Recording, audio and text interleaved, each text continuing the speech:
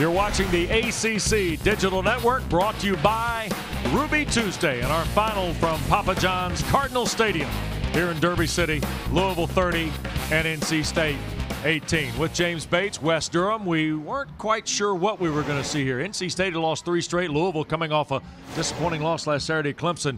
Tell you what we got was a good bit of offensive momentum early, and that was a surprise. Yeah, absolutely. You know, in both sides, in NC State, on their behalf, you mentioned those losses and the loss of 7-8 guys that they left the BB gun incident everybody knows about by now. So, opening drive for Louisville, they take it down and punch it in. The blitz didn't get there that time. It did so many times, and a little bit of help from Louisville on special teams.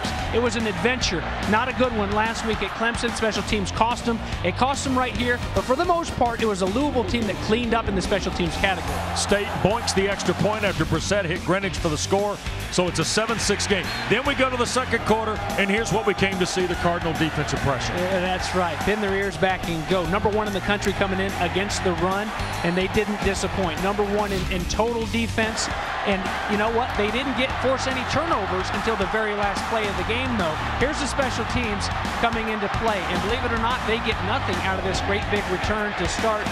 And Lorenzo Malden was just dynamite again, but unfortunately he left the game with a leg injury, so hopefully he will be okay. James Quick as well on the offensive side. How about this play? You get an injury, well, you get a fumble. Arias Moore scoops it up. It's ruled, though, that Gardner's arm was down before the ball was jarred loose by L.J. Scott. So a 74-yard fumble return for a touchdown nullified. We get to the fourth quarter. NC State's got a golden chance here. Second down and 1 from the 2. They go backwards. End up getting just a field goal out of it. Late they get a touchdown, though, to Greenwich. The Wolfpack needs an onside kick. They don't get that. And then the 2-point try after the Greenwich touchdown. Naquan Brown stripped of it. Jacoby Brissett knows it. Then the onside kick fails. And Michael Dyer caps this game late.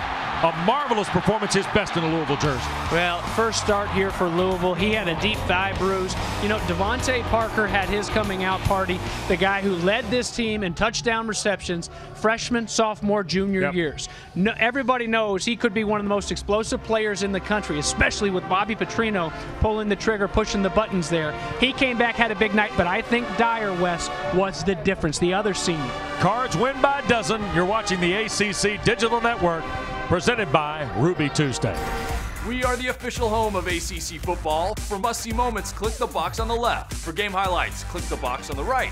And for everything else from the ACC Digital Network, subscribe now. Do it!